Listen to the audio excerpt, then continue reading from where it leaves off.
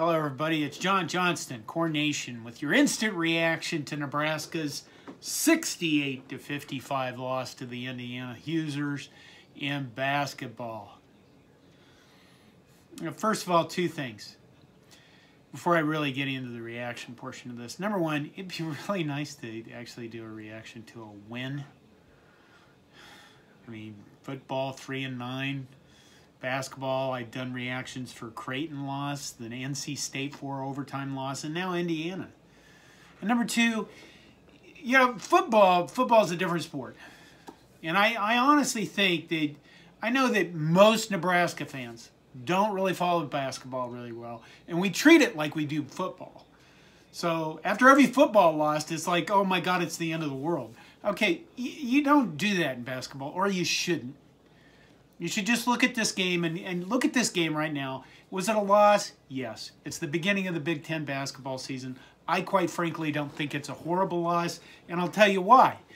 I thought Nebraska actually, they played well at times. They got out to a nice 14-4 lead, I think it was, and then they gave it up. And that's unfortunate, but at least they didn't start out down 20-2 and get completely smoked by 40. And that stuff happens in the Big Ten, especially when you're playing on the road.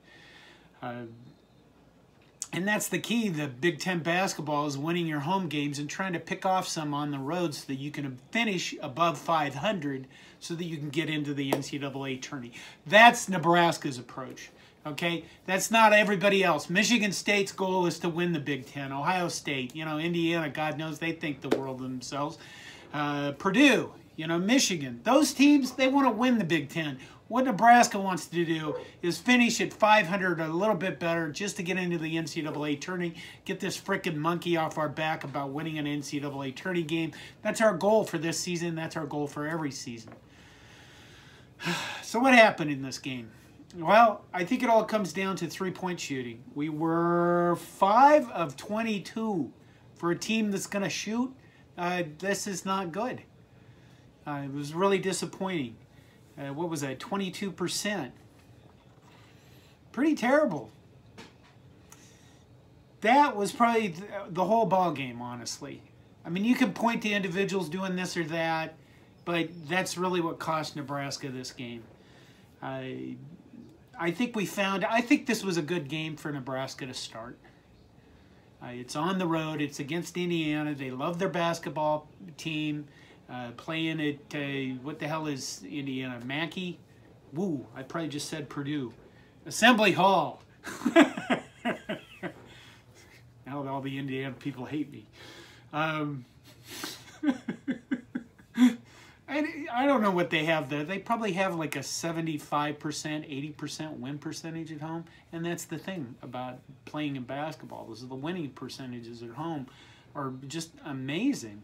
And I'll include that in a video later about basketball. I think for Nebraska, what we discovered, which is not good, is this. Probably the biggest thing that bothers me about this game for this season is that Derrick Walker is playing, I think, a lot better than I would have expected him to play. But I think he showed in this game that he is really the only dependable big guy we have.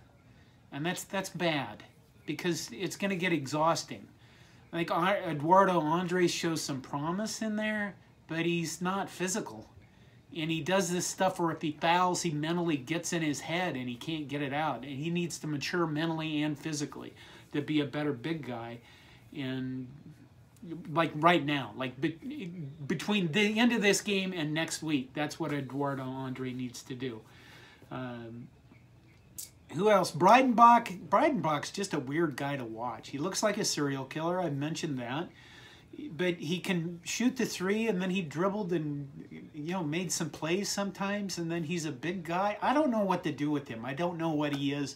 Hopefully he can improve and give some minutes inside or give some minutes guarding bigger guys, and we'll see how that goes. Bryce, my buddy Bryce McGowan, welcome to the Big Ten. This isn't high school. You got to be physical. You got to be quick. You can't fuck around with the ball like you did, and that's why Bryce really didn't do much in this game.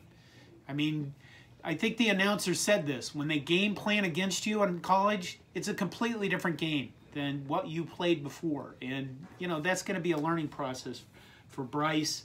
We miss Trey McGowan quite a bit.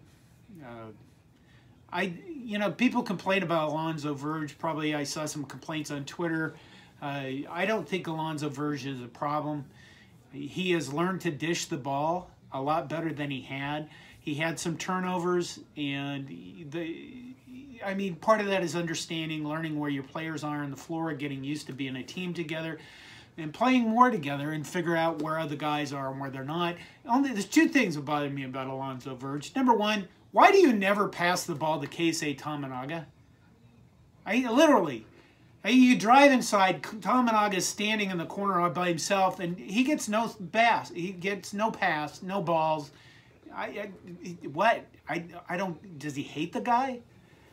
Other thing that bothers me is the constant looking for the foul thing. You know, if they're going to call a foul, they're going to call a foul. I'm a contrarian, and you need to understand what that means.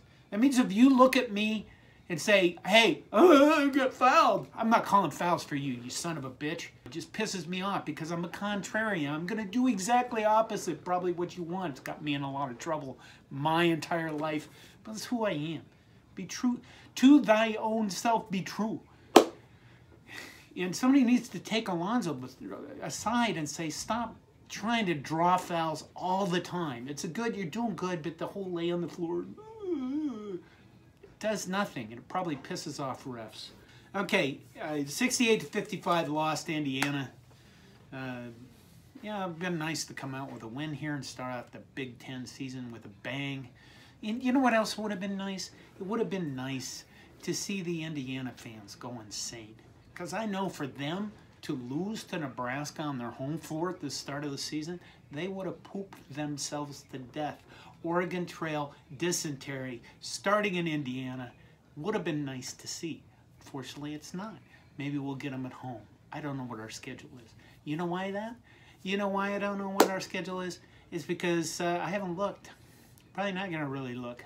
I'm going to do what you should do when it comes to Nebraska basketball. I'm going to take these games one game at a time. I'm not going to project into the future and go, oh, we're going to finish last. I'm just going to watch and see what happens. See if the team grows. See if the team gets better. I don't have any expectations. There you go. Leave some comments. Subscribe to the channel. Tell me how you're going. Let me know what you want for Christmas. I'd like a Husker victory to actually do an instant reaction to a Husker victory, and might have to resort to women's basketball, which wouldn't be bad, but oh well. Hope you're doing well. Take care of yourselves. Merry Christmas, and go Big Red.